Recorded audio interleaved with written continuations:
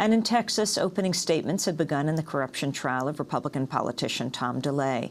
The former House Majority Leader is accused of money laundering and conspiracy in connection with campaign donations during the 2002 election.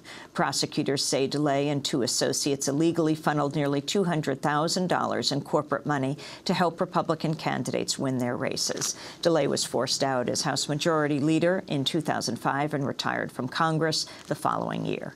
And those are some of the headlines. This is Democracy Now!, democracynow.org, The War and Peace Report. I'm Amy Goodman.